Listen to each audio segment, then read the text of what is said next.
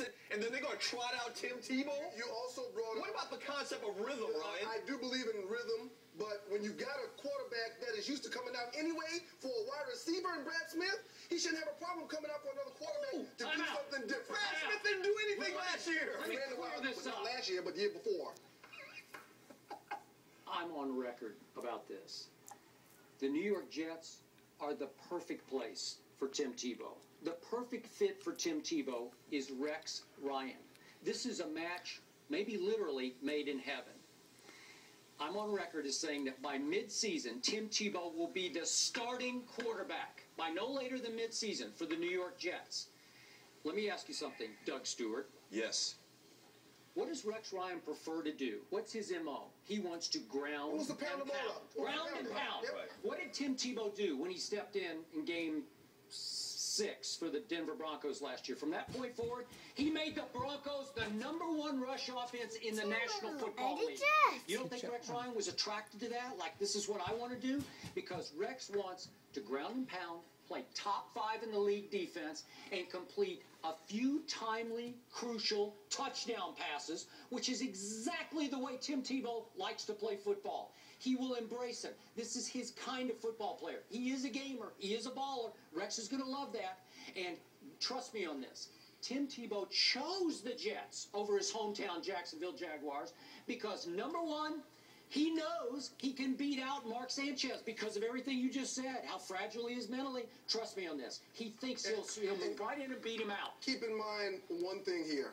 Sperano and Rex Ryan both fell to the hands of Tim Tebow on the opposite sideline. They know what they're doing. They want his dimension, a part of what they can do, instead of being beat by the guy. He beat them both. Why did Tim Tebow not go to Jacksonville? Because he knew the football staff, the coaches, and the executives did not want Tim Tebow. Okay. They knew it. But Rex Ryan called Tim Tebow before the trade was made, before the choice was made. And trust me, in that conversation, Rex Ryan made it really clear to Tim Tebow, you will get the opportunity at some point this year to win this job. They're giving you the euphemism of wildcat backup. Don't buy 1 second of it. So I'm gonna get back to reality here because both you guys are insane. I promise you that.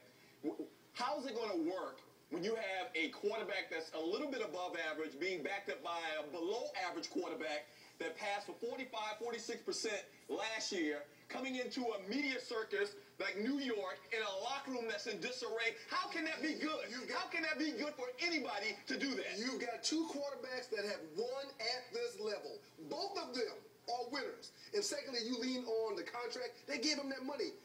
NFL contracts are a facade. It means nothing. There's a lot of phony money in that one. I'm trying to figure out how you guys think this is a good thing. Okay, from the start, from game 1, you're going to see them split time, basically, which I don't love. Which is horrible. I'm all about, you have 2 quarterbacks, you have no quarterbacks.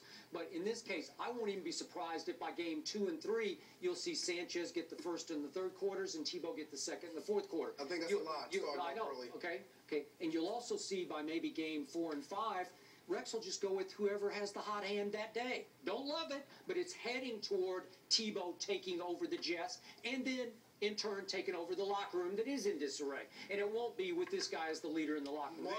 The only team, this is the worst combination that I could think of. If you went to a team with an established quarterback like a Brett Favre or an Aaron Rodgers, they were talking about him going to Green Bay, I could get that because there would be no question. Now, the soft-minded Mark Sanchez, when he struggles, the New York Jets fans, just like they did in Denver, are going to call for Tim Tebow. Tim Tebow can't play. Well, look. He can't play for the millionth time. He can't play. I got to ask one last question. He went 8-5 last year, and he can't so what? So what? Ignore that. Brad Johnson won a Super Bowl. Were you saying the same thing then? No, you weren't. That's an insane statement. Whatever. But one thing about Mark Sanchez, he knows he's on watch. They tried to get Peyton Manning. They talked about Peyton during the course of last year.